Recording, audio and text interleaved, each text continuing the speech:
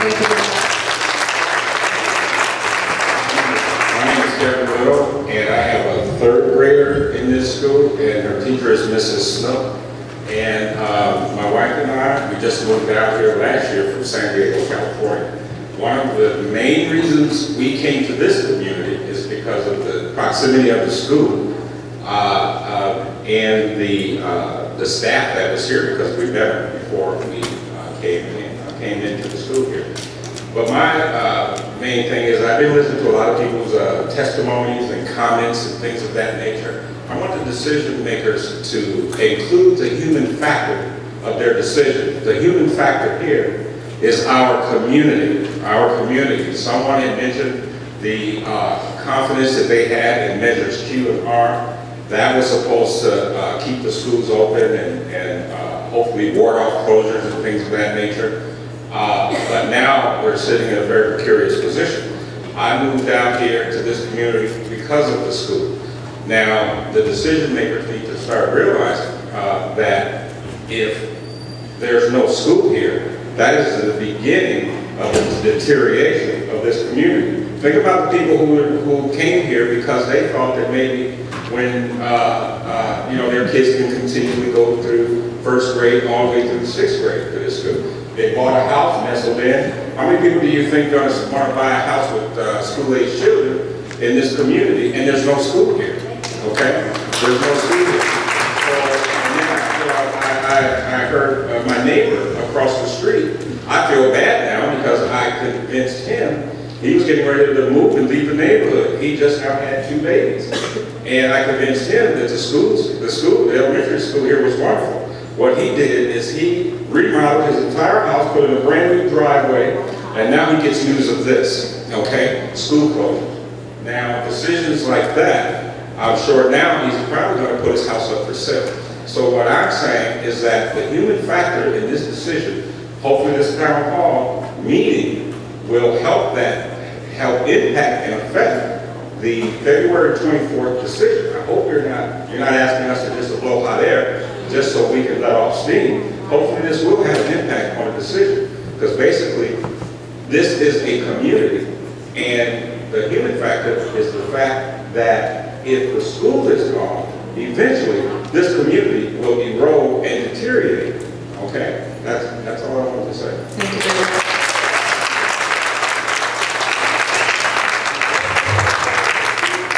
I'm a mother of 6, and I can sit here and say a lot of great things about Tahoe. But first, I want to focus on Mark Twain. My oldest daughter and son did attend Mark Twain in 3rd and 4th grade. I heard somebody say it's safe. No, not even close. If somebody can call the school and let the office know that they're there to pick up my daughter early, then let her go off campus. And thank God I just happened to be driving by, finding my daughter on the corner crying, waiting for somebody to pick her up. But the school just let her walk off. Let her walk off. So when I went into the office, they don't know who called. They said they called me to confirm it. I had voicemail, caller ID, call waiting, caller ID. No call. But it's safe.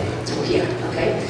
Second, the crosswalk thing, yeah, I'm walking across the street with my son, holding his hand, cars racing by. Almost got hit. Okay, that's safe. Eating lunch with high schoolers that are smoking cigarettes just across the street from the campus.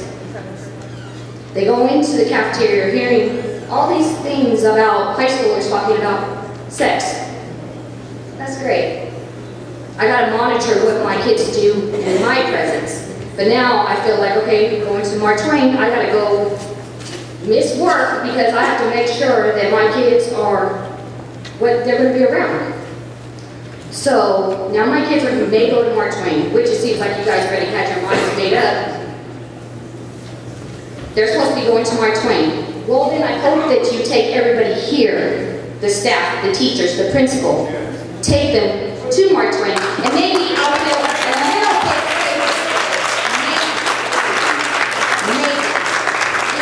It is a closed campus. I can call, and Anitra knows my voice. She knows my students, my kids. They treat the kids here like their own, their family. It's not a school, it's a family. This is a family. We are family here. You want me to trust my babies to go somewhere else, to be stuck in classrooms more big just to fit all of us in there and then other schools and whatever? No. So I hope us being here is making some kind of something, because it seems like we got 2 minutes to talk. Okay, that's it. You guys write down some things, not all. Questions will be answered, but is there going to be something that's going to solve the problem? Yeah. So that's all I've got to say. Tahoe, I love Tahoe. I love the community. I love the family.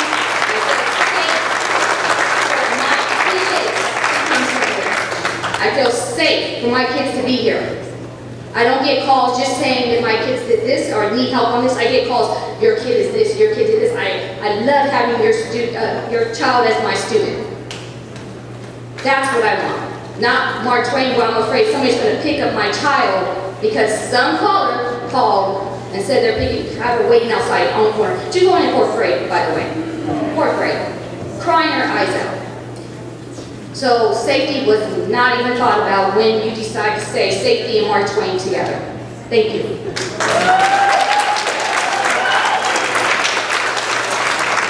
My name is Mary. I have a son that's in 6th grade. I have grandkids that come here. I moved down from Fresno. My son is a child that has a learning disability. When we were in Fresno, a lot of their concerns were also the budgets. There are schools there, they're all have probably over 34, 36 students in a class. He was supposed to be on a special ed class to learn.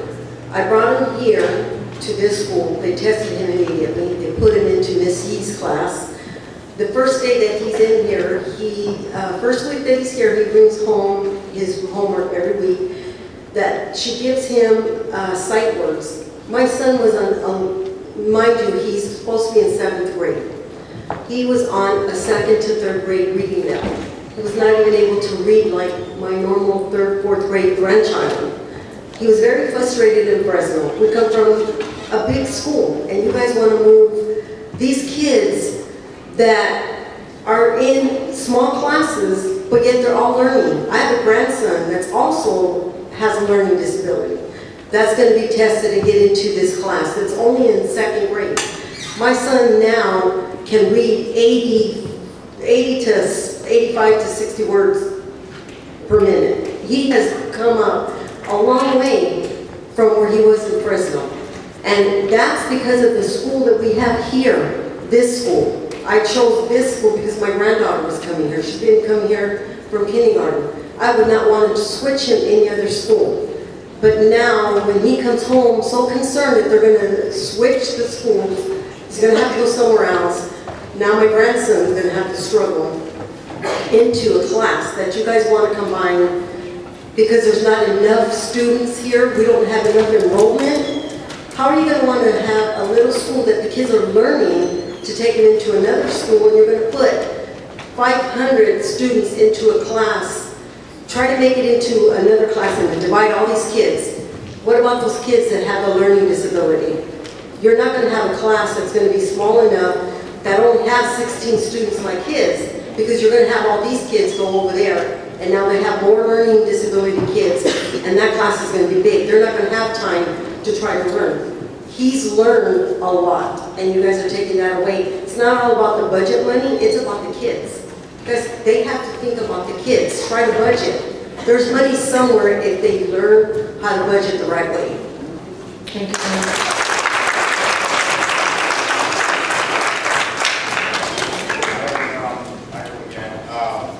These voices, I hope they make a difference, the children especially, but something I'm particularly fond of in school right now is this document called the Constitution. It gave us another voice. And last night we met these people, and they were really hip.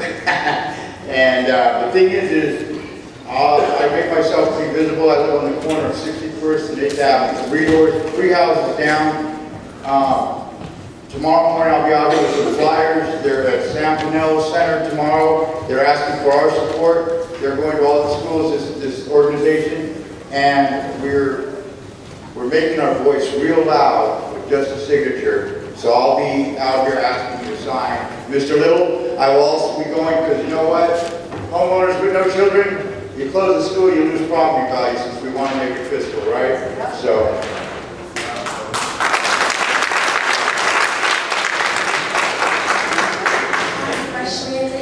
School, and I have a little brother who's in the 5th grade. I have been here since the 2nd grade, and I come to every event that my brother wants to go to because I want to come back.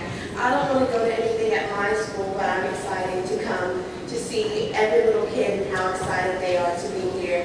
I've had so many great teachers from Miss Westenberg, Miss Little. I have Mr. Winiger. It's just been an amazing experience. I've learned so much, and I don't think I would have learned anywhere else but here. It's just an amazing experience to just come and be happy.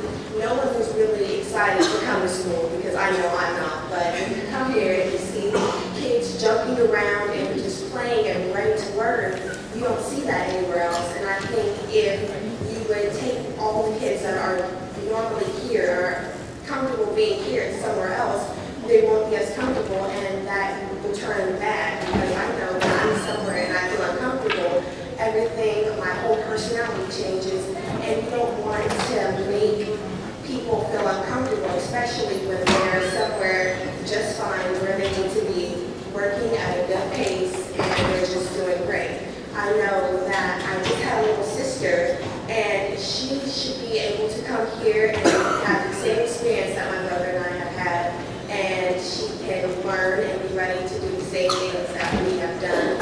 And I think if you close the school, that she will be able to have the experience, and I know my brother will enjoy the same things. He should graduate next year, and he should have the experience to go to Slide Park like I did, and go to Campbell College, and just do all this fun stuff that I was able to do, and it should just be a line of different things that my family should be able to experience. So if we close Tahoe, it just won't be the same, and all my little sister will be able to have our memories from her little brother and her big sister. So that's all. Thank you very much. And I apologize about the second time. You know, sometimes when you come up to a mic, you forget what you were saying, and remember what you were saying when you sit down.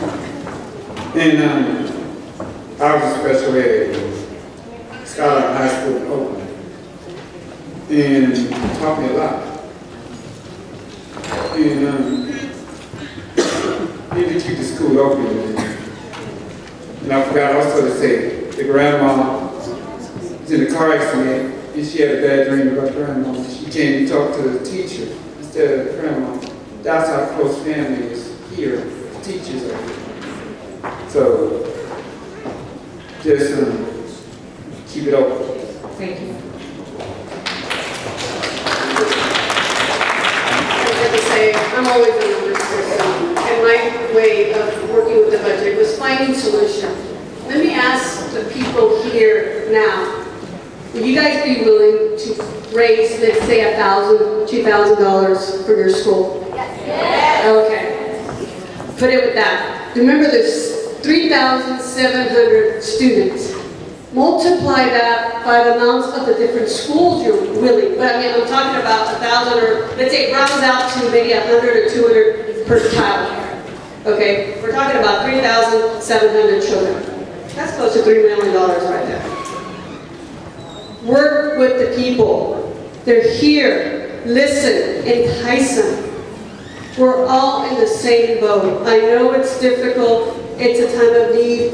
Until maybe there's additional money that's being released from the capital to the schools.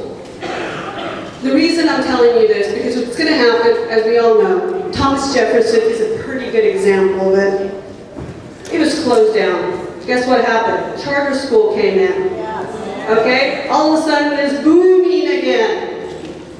You know, and what happened to Sacramento School District's enrollment?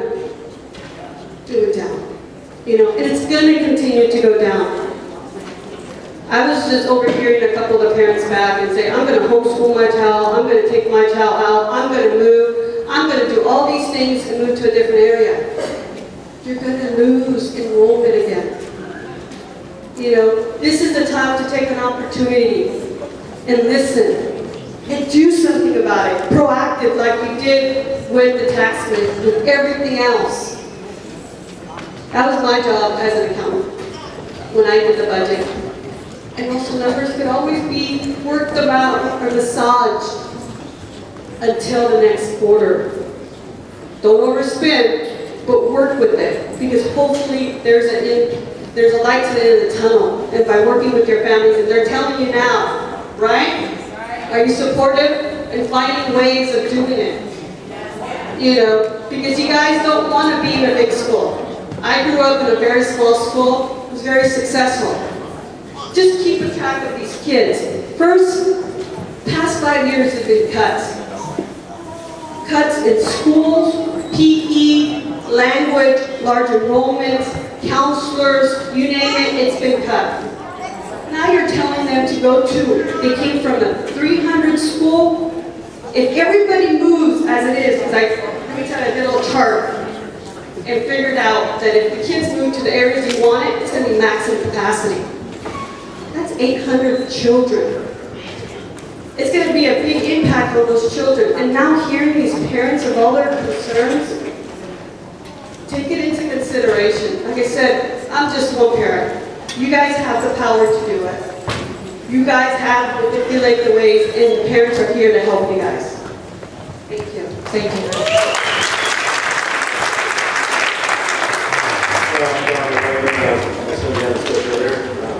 I already have a concern just in example of what you give us here today. You know, you say here you guys are making a decision on February 21st. And then I got an open enrollment form letting me know that I have an opportunity. But first it does say here that, you know, we are, as the students get, you know, recommended for school closures and the open enrollment goes, they'll be given priority.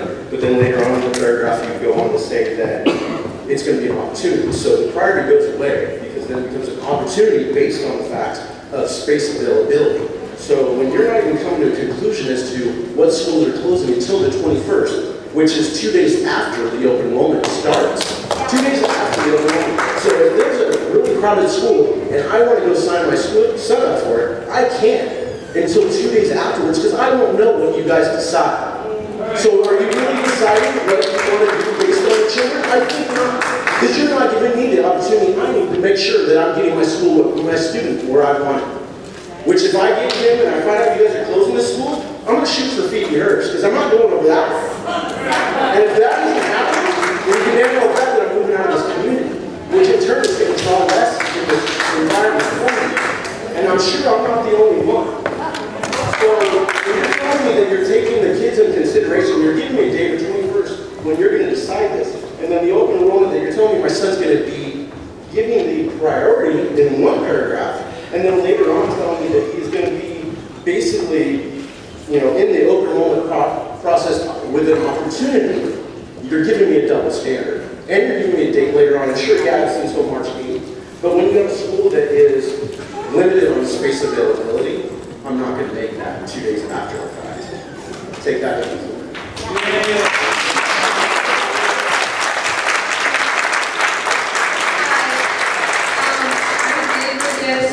Things when I did speak. I forgot to tell you that where you are standing right now, I said a speech in 6th grade saying all the wonderful things I had to say about Tahoe. I forgot to say that throughout all these years that I've been in Tahoe, I've made so many memories that you are planning to take away.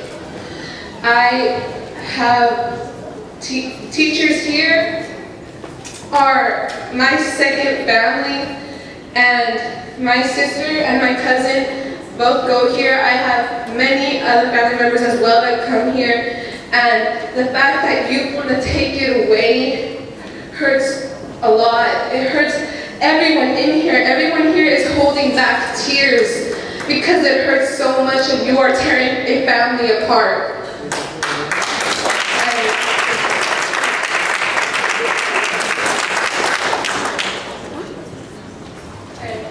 Jean Anderson, back again. I told someone earlier I wasn't going to speak. It looks like you're not going to be able to shut me up. First of all, is everybody here familiar with NIMBY?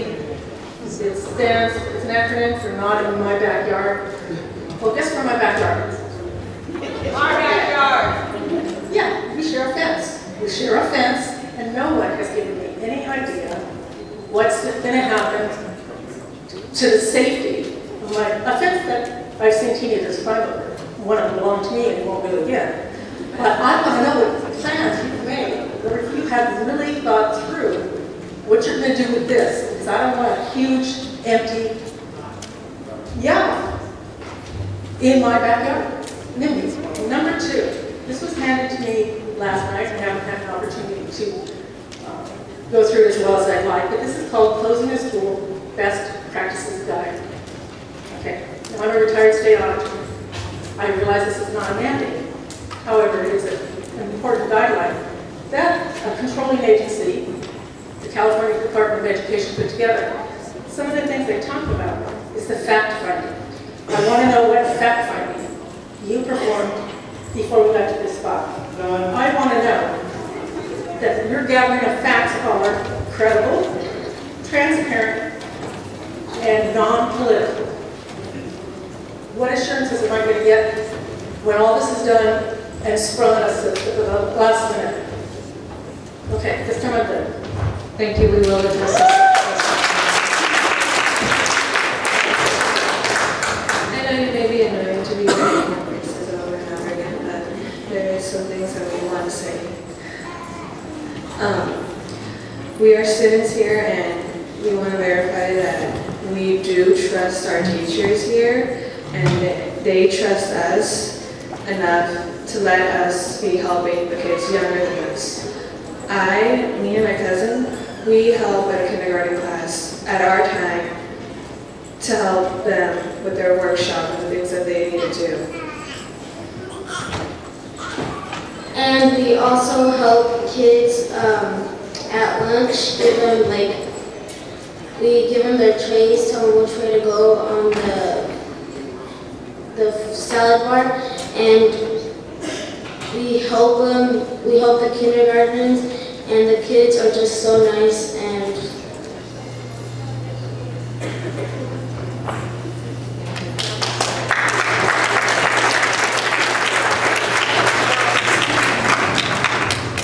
hi, I'm Renee, my mom's daughter, and I think it's sad that you're closing down the school, because I've been here since first grade and I really like it. It's a really nice school, and I think because there's a lot of programs that we can go to, like START and Magical Web, and a lot of people are other things, so we're actually, we should deal with it, because this family. Thank you. My name is Dawn Orozco, and I teach here at Tahoe Elementary. I've been here since 2006, and I've worked hard to make myself part of the community here, and I hope to improve the community. The teachers that I work with are part of a team that I belong to, and we've worked hard to be a team. We've given up our Saturdays for pancake breakfasts, our nights for meetings, and for events to support our community and support our school. Ever since I became a teacher, all I've ever heard is how important it is to build a community in my own classroom in order to bring up scores.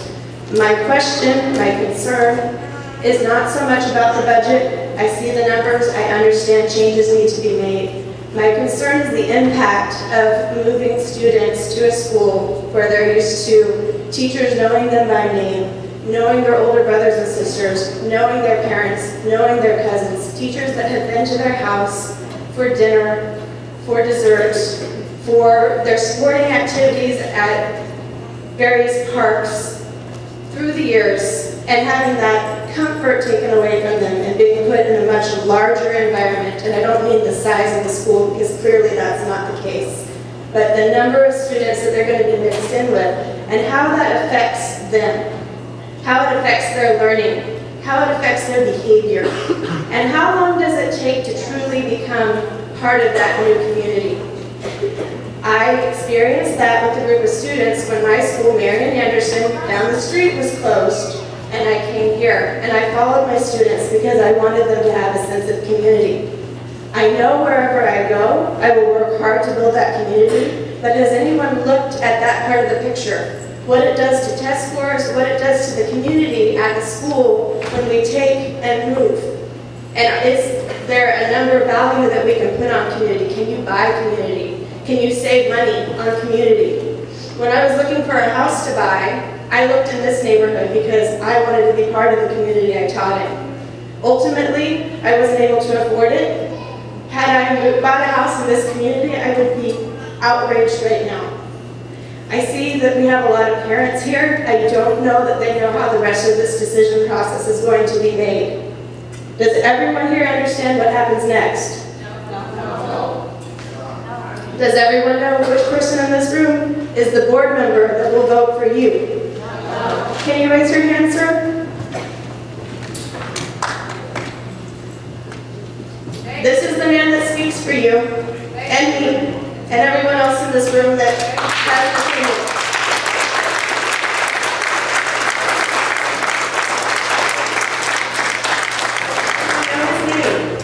This is Jeff Cuneo. Nice to meet you. I'm not saying I'm for or against this. I'm saying we need to think about it, and I know my time is up, but several people have had multiple turns, so I'm going to take 30 more seconds. I was paying attention. I just questioned the one statistic about the number of elementary schools and total number of students. We can play with numbers and make them work in the favor of what we want. How many of those schools are year-round? How many of those are year-round schools? I would understand that a year-round school could support a lot more students than one that's not. Are we comparing apples to oranges? Just something to think about. Thank you. Thank you very much.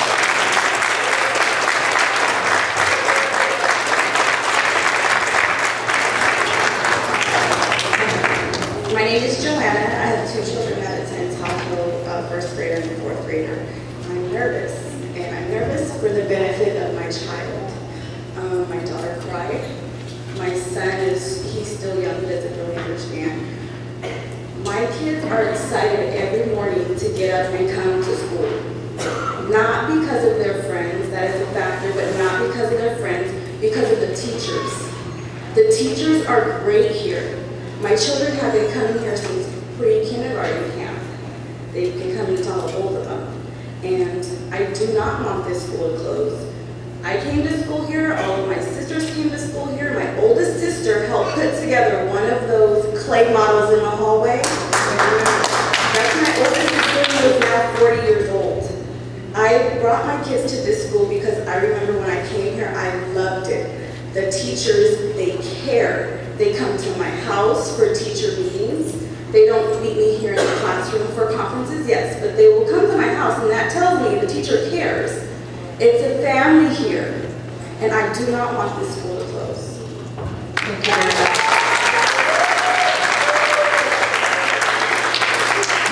I just have some important things to say, like, this school's closing down, I already said that. How, like, this is a community, like, you're gonna send us somewhere way far, which is, like, really just messed up. How I live close to Tahoe, I can just walk here and walk back. But mostly you send me way far, and are they going to provide buses for us? Because that's a question that I think most people want to know, because they live close to Tahoe, and they don't want to walk like 3 miles just to go to another school and just come right back.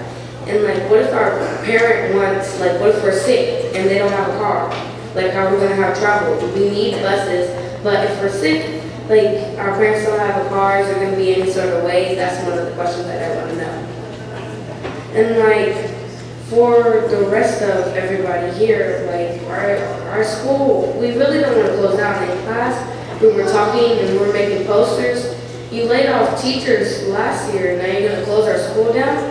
It's like, why did you do that to us? Like, this school is really cool. Miss Curry's been helping us, Miss Terry, Miss Anitra. It's like everyone's leaving the school now. It's just going to turn into nothing. We want every kid to enjoy here, and like, sometimes I I get excited just about tests, and I'm like, sometimes I don't even get the right answers, but I'm like always happy to like come to school, see my teachers, learn about new things, and do homework. Like one of my friends, they love homework and they love this school so much, they remember everywhere that they will never get lost, even though they just came here in 4th grade. That's all I have to say. Thank you very much.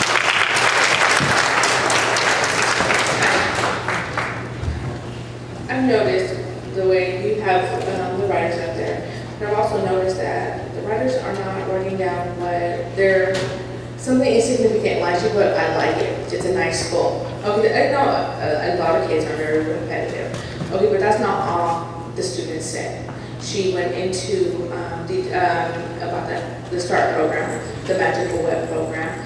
The Magical Web program, other students from other colleges come here themselves and provide service for these other children. And it's like, you guys don't know us, and you don't know none of the students. So, okay, maybe it's just a voice, just something to write down.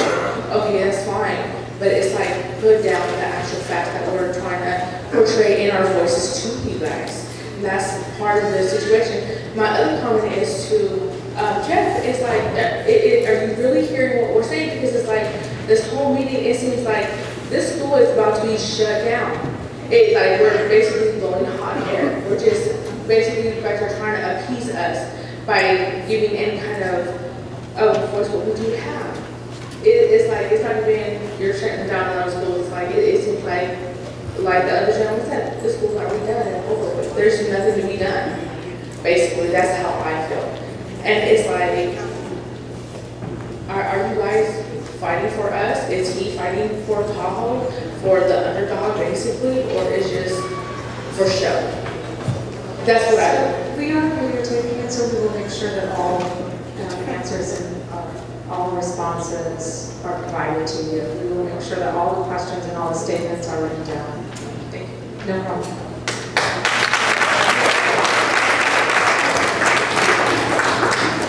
Hi, my name is Viviana Hernandez, and I've been going here since kindergarten and summer camp.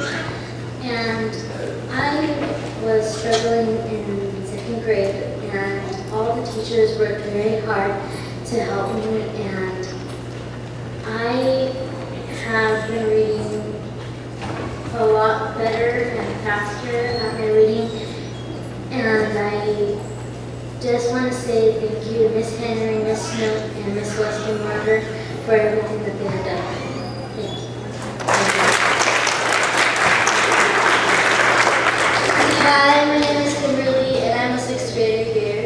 And this is Tommy, he's also a 6th grader here. And I would like for everybody that goes to the school to raise their hand.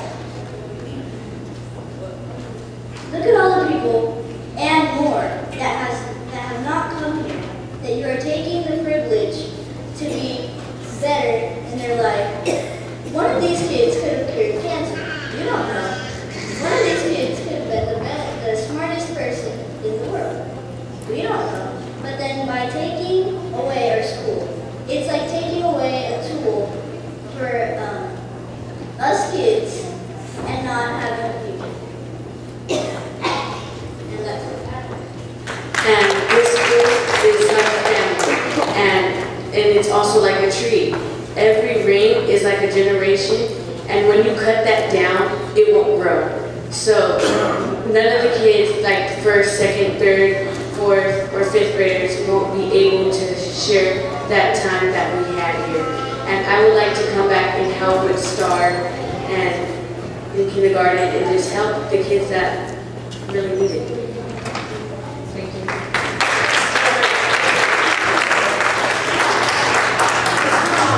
What I wanted to say was that for some kids, it's harder for them to make friends. So maybe, like for the 5th graders that they're going to 6th grade, and the kids that Father Keith McKinney and Mark Twain, they've been there, and the kids that are coming from there, some kids have troubles making friends. So that's what I'm going to say. Thanks.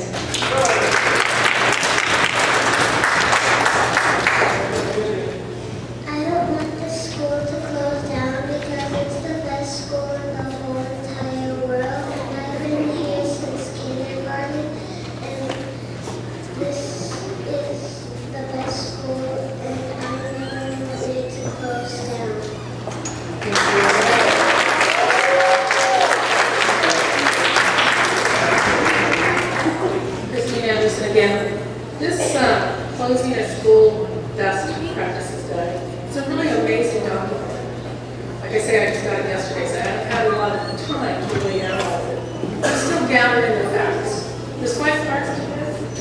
If anyone doesn't have it, you can go online to the Department of Education's website and get it. But just in gathering the facts, there's a recommendation that you develop a district advisory committee. And that committee should be composed of parent groups, service organizations, landowners, college or student representatives, collective bargaining groups, recreational elements, religious elements, teachers, and administration. Have any of you had an opportunity to have some input to these decisions before tonight? Again, when you answer my question about this, I would like to know every instance where you decided not to follow it and what the reason was. What is the justification for not letting this parent become involved? I want to know.